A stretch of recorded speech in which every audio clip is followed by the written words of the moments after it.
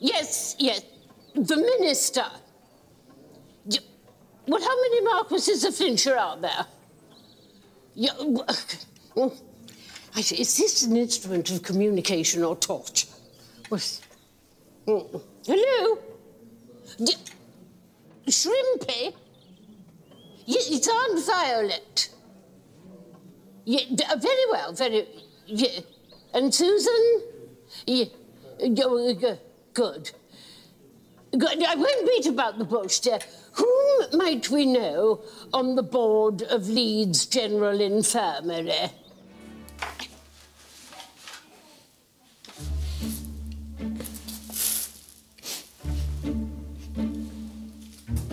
Oh, hi.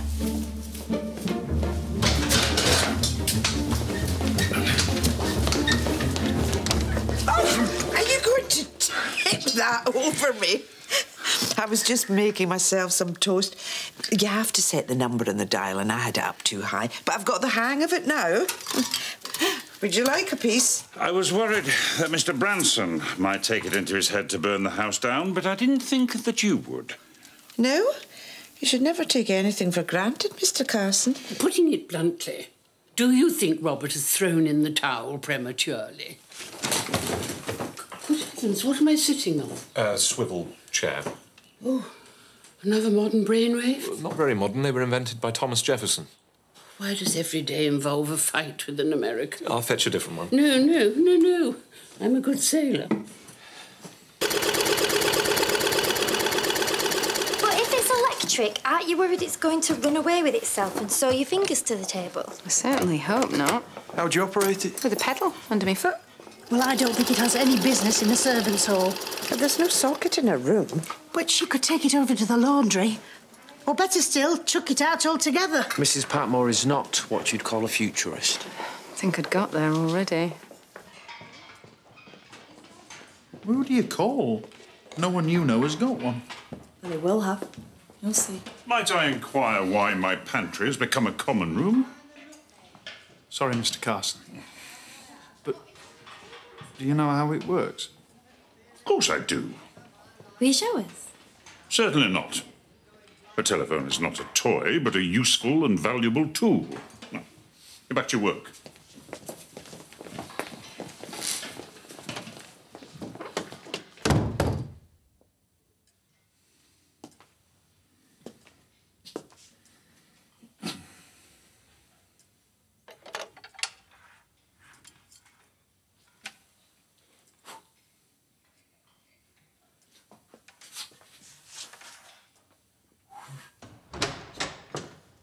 Mamma, I'm sorry. No one told me you were here. Oh, dear, such a glare. I feel as if I were on stage at the Gaiety.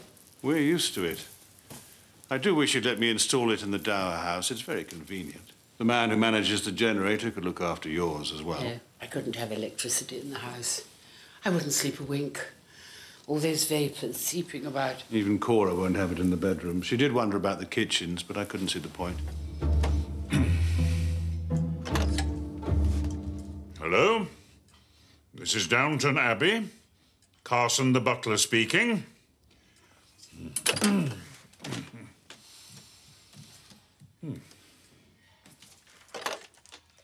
Hello. This is Mr. Carson the butler of Downton Abbey. To whom am I speaking?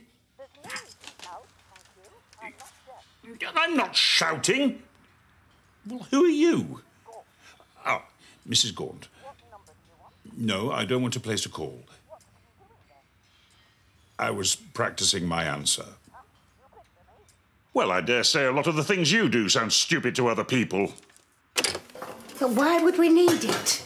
It's a mixer. It beats eggs and whips cream and all sorts. You and Ivy do that? And we'd be glad not to, thank you very much. Did Lady Edith say why she got it? Oh, her ladyship asked her to. She wants to save us a bit of elbow grease. I don't understand. Before too long, her ladyship could run the kitchen with a woman from the village. What with these toasters and mixers and such like, we'd be out of a job. I want to try it. Then on your own head be it. I think we should start the ices now. If you agree, Mrs. Patmore. Certainly, Mrs. Bird. Oh, my Lord, listen to that. It's like the cry of a banshee. Mr. Carson's telephone is ringing. Well, isn't someone going to answer it? I wouldn't touch that thing with a 10-foot pole. Well, I will then.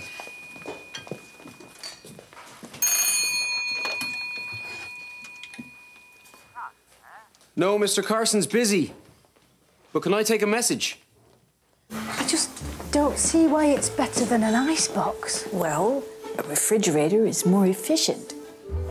Keeps food fresh longer. We won't need ice to be delivered. But the papers will still be delivered and the groceries and all sorts. Or are we to stop that too? Mrs. Patmore, is there any aspect of the present day that you can accept without resistance? Oh, my lady, I wouldn't mind getting rid of my corset. Cousin Robert, did you see that the King is going to speak on the wireless? It was in the paper today. Don't be silly. No, it's true. For the opening of the British Empire exhibition. It's being broadcast on the 23rd. Just thought you'd like to know. Is this true, Carson? I believe so, my lord. Talking about the Empire, too. I wonder. If the King wants to use the wireless to speak to his people, maybe we have to listen. I wouldn't say that, my lord. Is it not a case of the King being forced into accepting a humiliating assignment by his ministers? Are you saying the King is a weak man, Carson? Never that, my lord. But even kings must bow to pressure sometimes. And should we not support him in his hour of endurance? Oh, cheer up. We can always hire one.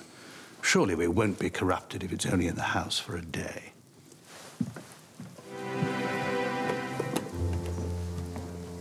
Why is it called a wireless when there's so many wires? I don't know.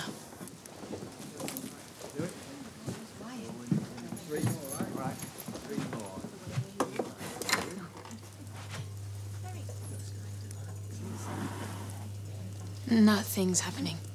It's just warming up, my lady.